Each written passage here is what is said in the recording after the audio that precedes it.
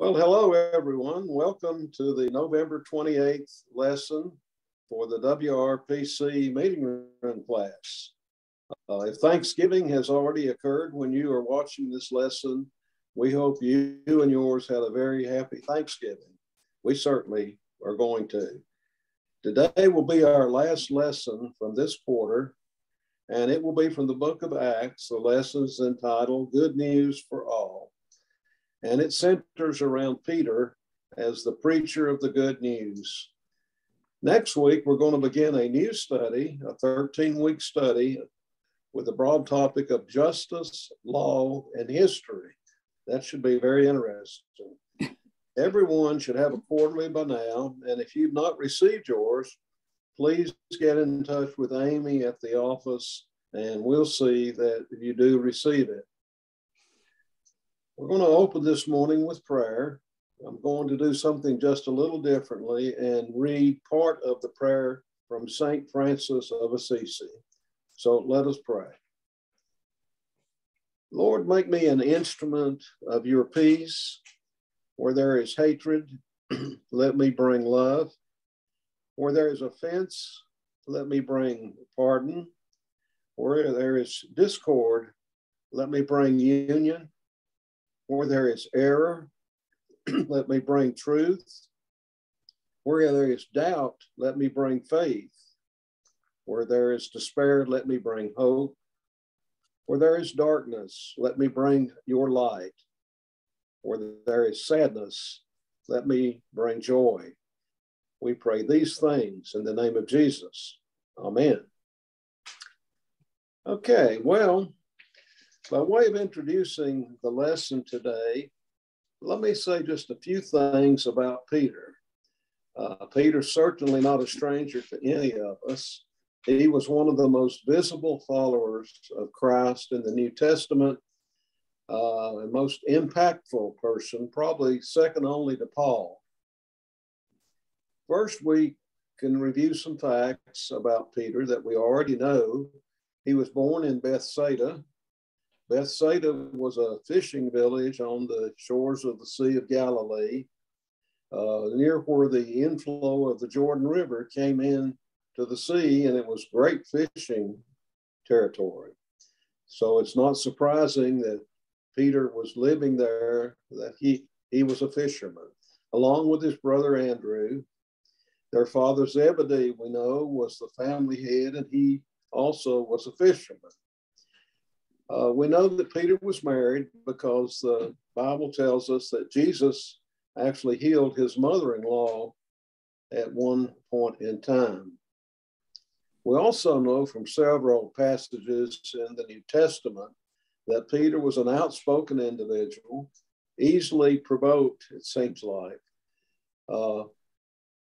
Lastly, we know that Peter underwent almost as big, maybe as big a transformation as did Paul on the road to Damascus, when Peter went to Jerusalem and changed his mind that Christianity was for Jews, and supported Paul before the Jerusalem Council and said, yes, I too believe that Christianity is for everyone, including the Gentiles. And I guess in a way we owe our being here today, certainly to Paul, but also Peter, because we are Gentiles. And if it had not been for both of them, Christianity may have remained a Jewish sect of religion.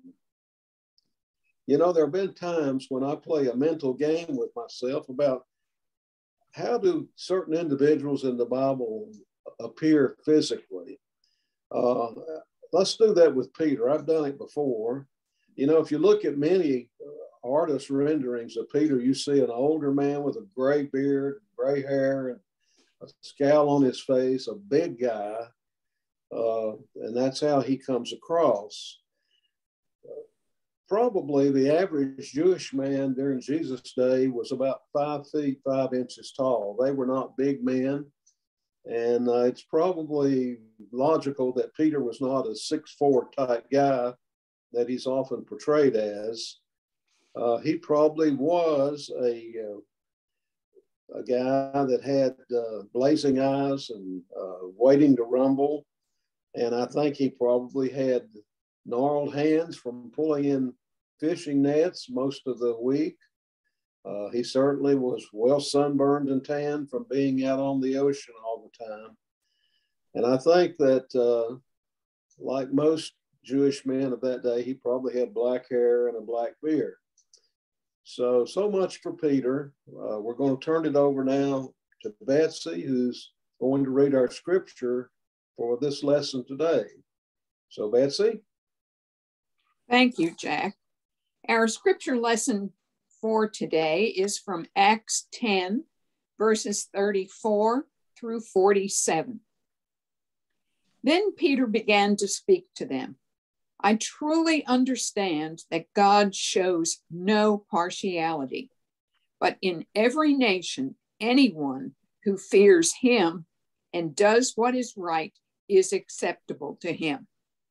You know the message he sent to the people of Israel, preaching peace by Jesus Christ.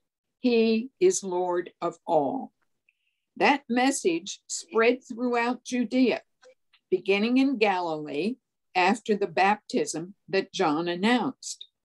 How God anointed Jesus of Nazareth with the Holy Spirit and with power. How he went about doing good and healing all who were oppressed by the devil, for God was with him.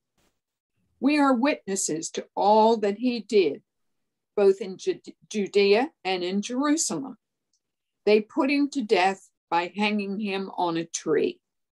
But God raised him on the third day and allowed him to appear, not to all the people, but to us who were chosen by God as witnesses, and who ate and drank with him after he rose from the dead. He commanded us to preach to the people and to testify that he is the one ordained by God as judge of the living and the dead. All the prophets testify about him, that everyone who believes in him receives forgiveness of sins through his name. While Peter was still speaking, the Holy Spirit fell upon all who heard the word. The circumcised believed who had come with Peter. They were astonished that the gift of the Holy Spirit had been poured out even on the Gentiles, for they heard them speaking in tongues and extolling God. Then Peter said, "Can anyone withhold the water for baptizing these people who have received the Holy Spirit just as we have?" Okay, thank you, Betsy.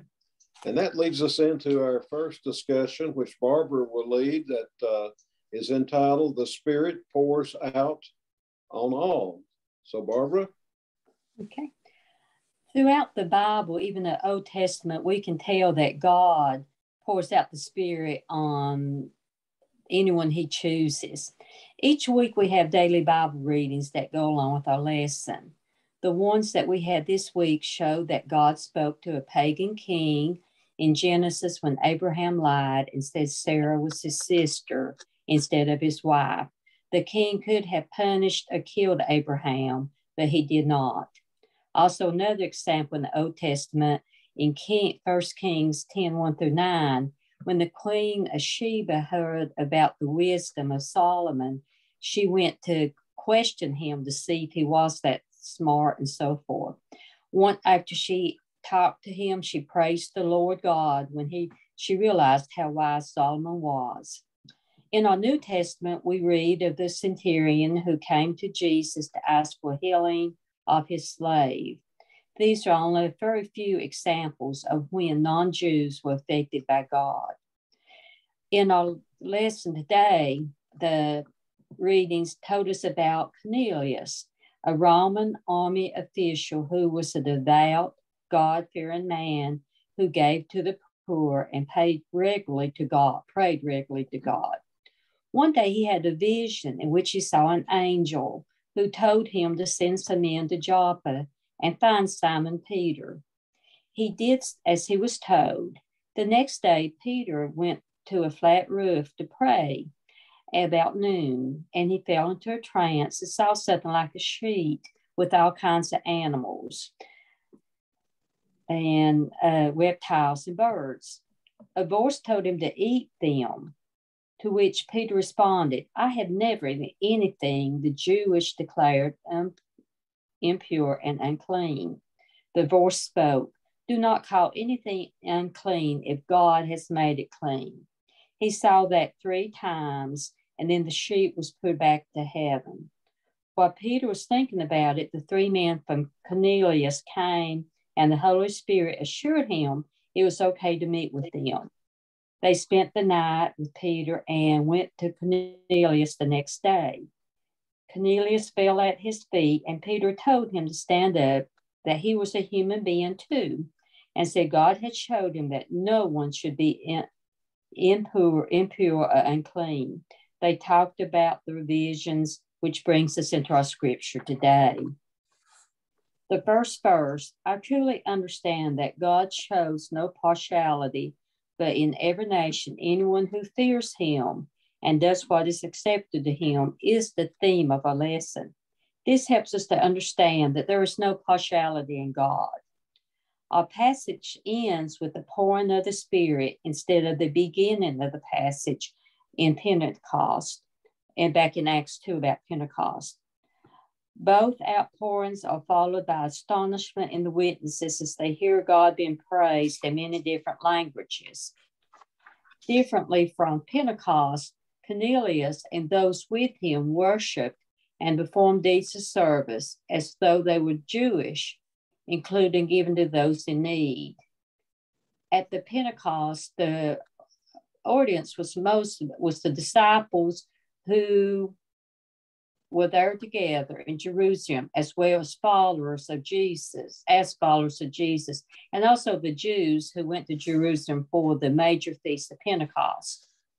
In our scripture today, Peter interprets his own vision when he is gathered to Cornelius, instead of interpreting what was going on at Pentecost and why the disciples were talking in many languages. Peter's vision is given by God to help him understand the covenant, and God's salvation is beyond, it's in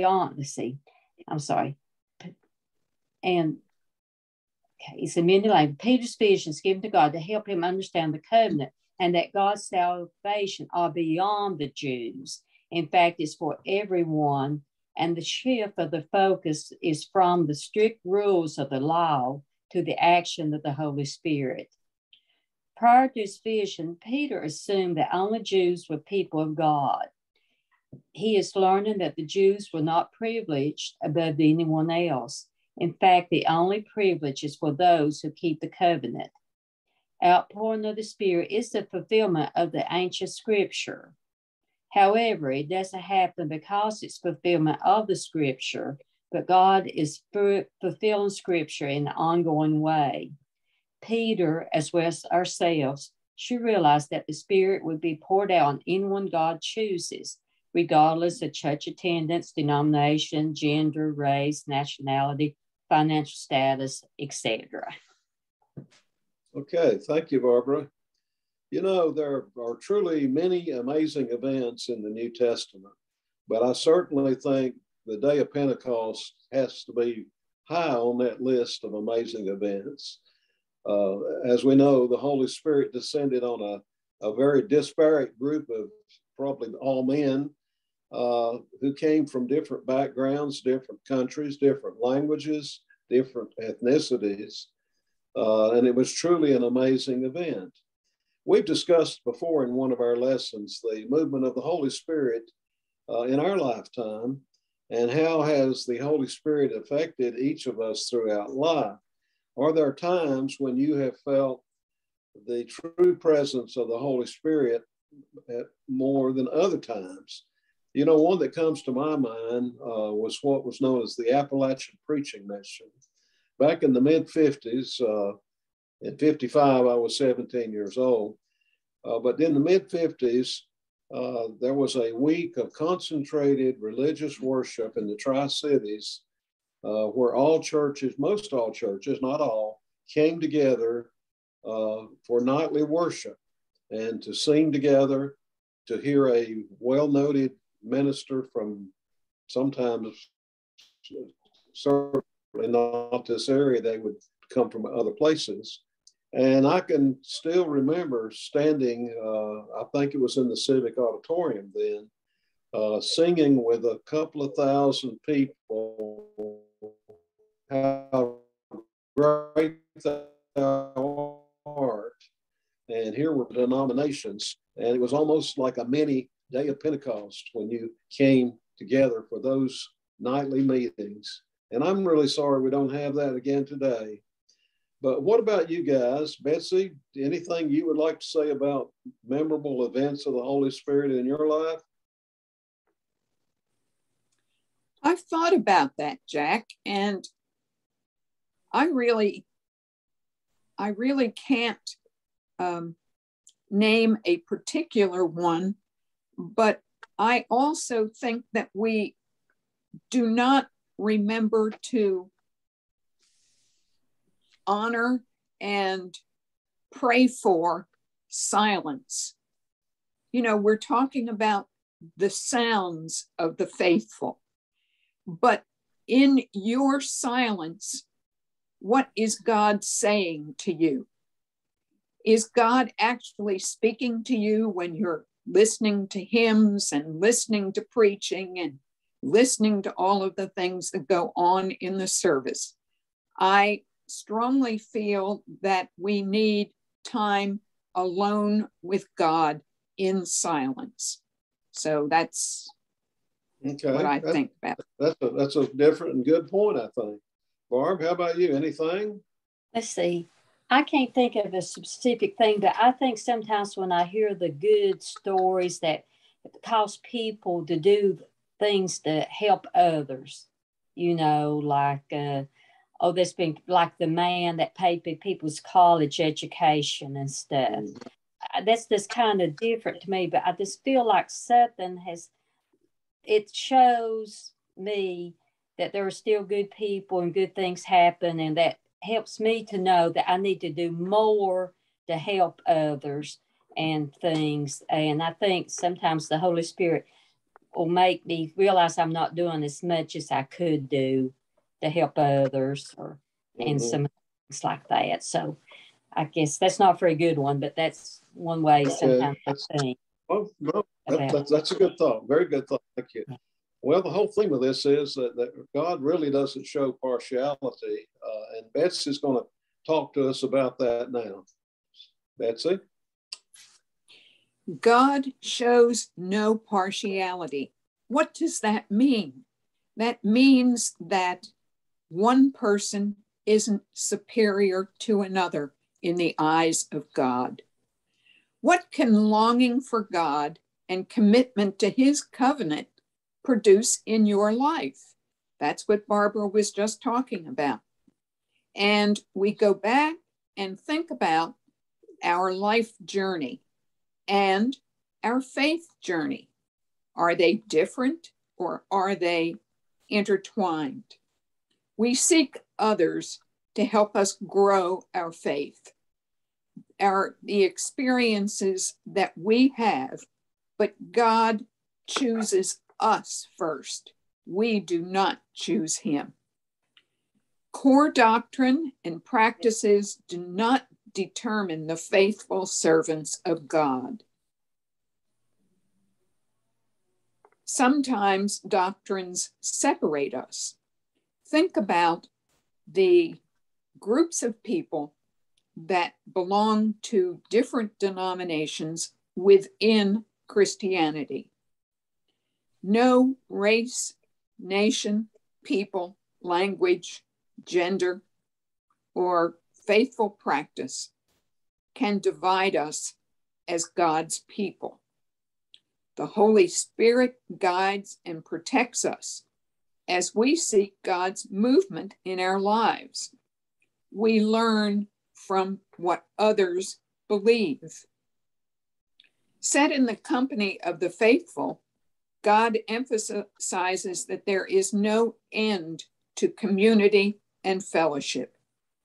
As we worship, heed the spoken word and the silence, all these boundaries can be crossed by the power of the Holy Spirit of God. He joins us. There is no limit to God's grace, and the manner he chooses to reach us and touch us is very diverse. Good comments. Thank you. Before Barbara gets into stepping into the world section, let me just play out a little more this subject of God's impartiality. We're well acquainted from the New Testament that there was a movement by a group of early Christians that were called the Judaizers, or the Judaizers, however you want to pronounce it. They believed that before you could become admitted to the church, you first must be a good Jew in standing. We know that Paul rejected this belief and this argument, and ultimately defeated that belief. God was impartial, and that Jesus offered salvation to all who wanted to accept him as the resurrected Son of God. Well, I raise the question, how about today? Let's just suppose that before anyone could be admitted to a church membership, let's take the PCUSA. Let's just suppose before anyone could be admitted to the church membership, they would need to be accepted to do that. But let's say we did, and on one occasion, a poorly dressed, smelly, alcohol smell, homeless man came to the session meeting asking to be admitted as a member. How do you think that secret vote would go? Do you think there would be all yeses? Or do you think there might be one no or more no's in the tally? Let me raise a second possibility. Let's say there was a young professional couple that moved into the neighborhood and started attending the church. They came to the session seeking admission as members of the church. The only fly in the ointment was they were both gay males and married to each other. How do you think the session vote in secret would go on that? Would there be any slips of no or any black balls put into the voting pool? So the question is, what do you guys think about here and now about God's impartiality as it affects individual Christians?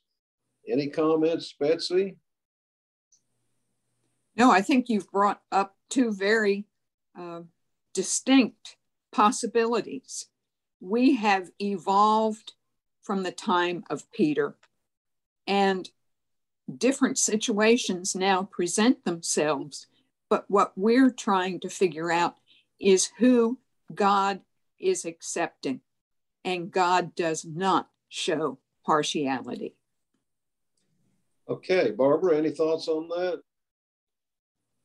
Now, I agree with both of you. And the thing sometimes I think when we think with the judge and stuff, I have to go back and say, thanks be to God that he's the judge and I don't have to make the decisions and stuff. So that's in part of my talk about stepping to the world is God loves us all. He loves everybody. And, there's so many people got different opinions on the two subjects you talked about and stuff that each time I have to say, thank God that he has to be he's the judge, Right. Yeah. Well, the fact's clear. God accepts everyone who professes belief in Jesus Christ as the one who provides us with everlasting life if we accept him into our lives. So moving on into stepping into the world. So Barbara, you have that section. The last 3 months, our lesson theme has been celebrating God. We have read and discussed praise, singing, and worship. In our lesson today, Peter exemplifies how our Christian life and worship influence one another. We step from the Word into the world, and hopefully we realize that as far as God's concerned, there are no borders or boundaries within God's people for us to see.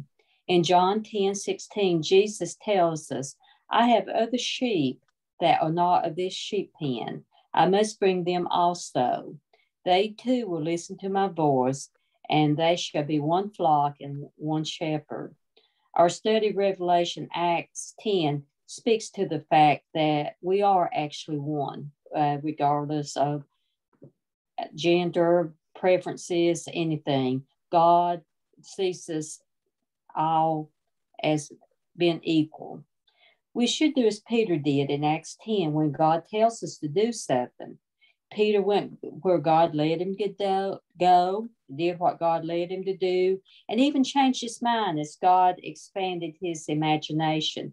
There's been things I've had to change my mind about, in my lifetime.